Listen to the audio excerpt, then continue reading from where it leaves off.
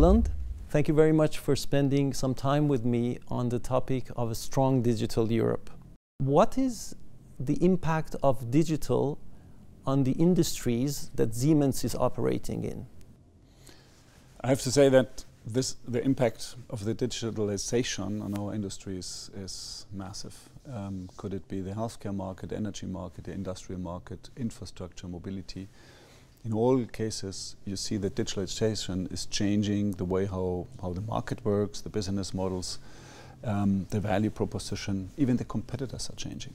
It's not only digitalization technologies, it's also normal technologies. So this mix creates really a kind of a explosive mix, which really makes markets changing very, very fast. We live in an age where the focus on societal challenges is a necessity. Climate change, energy transition, digital transformation and its impact on jobs. What is your vision about these challenges? We have to take these challenges very, very serious for many, many reasons. One of them, which I would like to add, is also that you have a problem in the middle class. The middle class is diminishing, which is another challenge, which is coming in. This brings you back to a discussion which we have all over again: would digital technology, AI technologies in particular, eliminate jobs or not? So I do believe it doesn't. It will change jobs, but it will not take jobs away. New technologies help economies grow, and growth always comes with jobs, even jobs which you don't know today. Secondly, we are living in an aging society, and a big portion of the GDP in the past was created by incremental labor going to the market. An aging society means that the labor market is diminishing. If we want to maintain our growth rate of economies, we have to compensate that with technology, driving productivity. We have to look into the way how we are using resources. I mean, we talk about CO2, but it's all resources which we are consuming, which we have to bring into a circular economy in order to really take care about the way how we're using them and how much energy we are using to produce them or using to run our system, which is obviously a big, big problem which we have. I do believe that a lot of answers lies in technologies. There's another answer which I would like to give. It's a high level yet, but I do believe this is a big, big answer, is education and training.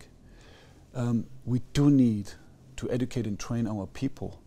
The importance, you can recognize that you train them with the cycle of your technology, but if the cycle of technology for digitalization, which comes in, shortens, developing a coding for a gas turbine plate, it can take whatever, 5 years, 7 years until it comes into the market. Software can come in 6 months.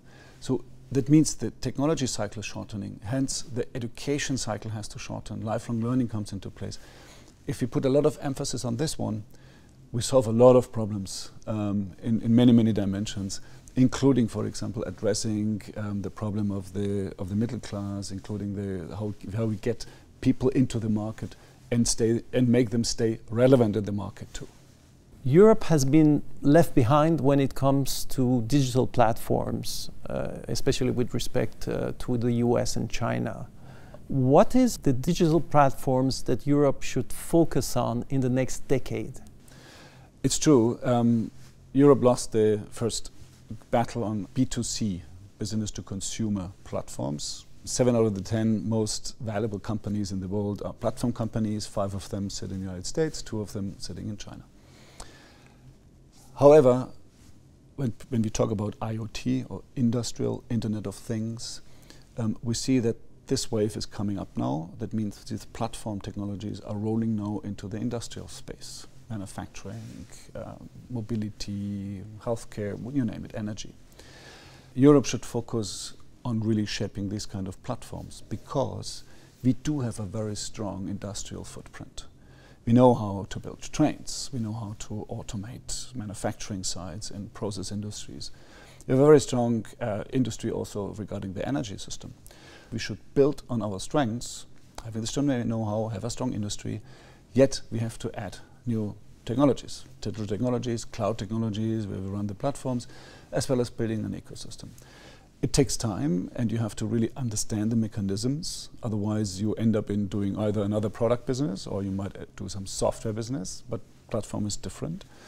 But then we have a very, very good starting point to be the front runners in creating industrial IoT platforms. How do you see the entrepreneurial culture across Europe, and how are we doing globally when it comes to entrepreneurial culture, especially in digital? If you talk about all the changes which are happening in the market, on digitalization, the speed with technologies running into markets, and the eventual disruptiveness, it calls definitively for a new kind of entrepreneurship which we see. The startup scene is growing. You know that there's I think there's something like 40% more capital rolling into the startup scene within the last 1 or 2 years, which is a substantial amount of money, which tells you that it seems that there's a demand for a different kind of entrepreneurship too. What's the difference between, let's say, an American entrepreneurship and a European one? I know maybe I'm generalizing too much, but still, I give you that. Number one is forgiveness for failure. And maybe I'm a little bit too much from a German perspective, because we want to do everything perfect. And doing something perfect doesn't allow for failure, obviously. So there's a kind of a contradiction. You make your failures, you learn and start all over again. This is how you learn. We should not celebrate failure. That's not the point, but we should learn from them very fast. In China, you start something, you try it, and if it doesn't work the first time, it's maybe good enough, but you make it better the second time. Fast iteration brings you also very fast to the place where you want to be. The second element, I do believe, which I think we are differing a little bit, is I see the entrepreneurship in the United States is really asking for what kind of problem do you want to solve, what's the customer problem, and how do I monetize? In Europe, we start more with, I have a great technology, so let's look where the problems are, or how can I solve it, and later on maybe I think about how to monetize it. But we see very, very strong entrepreneurs in Europe too. And entrepreneurship again comes in two ways. Let's say one is the growing something, the startup phase, and then is running a sizable business. What would be your advice to a young, ambitious entrepreneur that's starting out today and wants to build a global company here in Europe? If you study a little bit how Alibaba started, Amazon started, they had this like an exponential curve. They started slow for many, many years, but then you have this inclination point where they took off. So it took them also quite a while to get there where they are, or to get to the first billion of revenue or market capitalization. The other element would be, of course, if you're sitting in a huge market and you're blessed with an environment where you create your startup, you're better off. I mean, if you're serving a 1.3 billion people market, obviously scale should be very fast if you hit the right buttons and you create customer value. So therefore, that would be one element which I would give advice to companies to look into where they are their markets.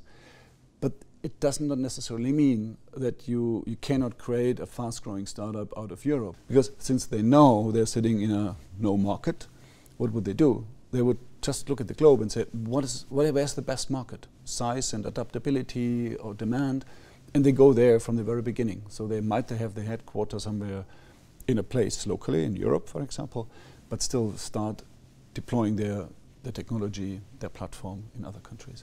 The second one is capital. Depending on your business model, you burn faster or slower, but regardless what you do, you need to raise capital. That's something where I do believe we have in Europe still to think about. I think this is something we have to really gear up a little bit and see how we can create larger funds to do that. And the third element, which is of essence, is scaling brings you in a different model how you manage. Selling a piece of software for a pilot is easy, but selling it for a customer who wants to use it for the next 10 or 15 years, this is completely different from making a cool pilot and show what you can do. So there are a lot of elements coming together, but I'm pretty sure our entrepreneurs in Europe will figure that out. What kind of policy or regulation is needed in Europe for the European industry to thrive? We have now our new European cybersecurity law, GDPR. People would argue, oh no, and this is for personal data. People would argue and say, I mean, this hinders us from creating now digital business because it's all about data. And if you regulate too much, then you hinder companies to grow. If you have a good regulation, you're a front runner on that, you can make sure that the people rely that my data are treated in a proper manner. Apparently a disadvantage could turn into an advantage because finally, ultimately, maybe the adoption rate is bigger because people are trusting more and feel in a safe environment. The other element is living labs. If you do not provide a space where you can define space, confined space, where you allow tests with autonomous cars and autonomous driving, how can you ever get there? The next one is 5G. You need to have a space where you develop that. This is something where regulation can and policies come in and support easily. Another thing on policies is how much money does Europe spend on R&D? How we encourage research institutes and universities working together with companies or supporting startups and the like. There's a shortage of digital skills and there's underrepresentation of women in science, technology, engineering and mathematics. How do we overcome these shortcomings in Europe? I wish I would have an answer, but the shortcomings in well-educated people, also the way how we have the diversity of people which are coming to the market is a problem which we obviously have, which is it's anyhow a problem because Europe is not growing, the population is not growing. Maybe we have to work on our immigration policies too, because we want to attract also from other nations young people, trained people. So that's a topic which we have to work on. One is maybe it's a little bit. I don't know. It's Europe. It's Germany. We are a little bit, let's say, negative against new technologies. I mean, technologies are helping us to fight climate change. So we should be here really in a more positive tone. That would mean then that more people would study. Also, companies have to put more emphasis on education and training. It starts with the money you spend. Is it the right level? And then it's also with the tools you're using. So one answer was we have to train on the job. But it's a new way of how you educate because you just do that on the job, which is a very nice way to do. So there are a lot of elements which we need to do. We have to make great examples that we put our young female leaders in place and create showcases how they can grow in the company and lead from there. I'm fully convinced that diverse teams, this doesn't only talk about gender, but any kind of diversity, diverse teams are the better teams. They come up with better solutions, better results faster. Also in Siemens, we are not there yet. And we are also working very much on our image, how we can attract young people from this IT space too. I mean, many people don't know that Siemens is amongst the 10 largest software companies in the world. We have to change that perception, and we make cool things too. So therefore, there's a lot of things which we can do in order to really attract people to study the new technologies, to embrace it, and of course then to deploy it in companies like Siemens or startups, for example. Roland, thank you very much for sharing your inspiring vision with me this morning for a strong digital Europe. Thank you, Jean. It was a great pleasure.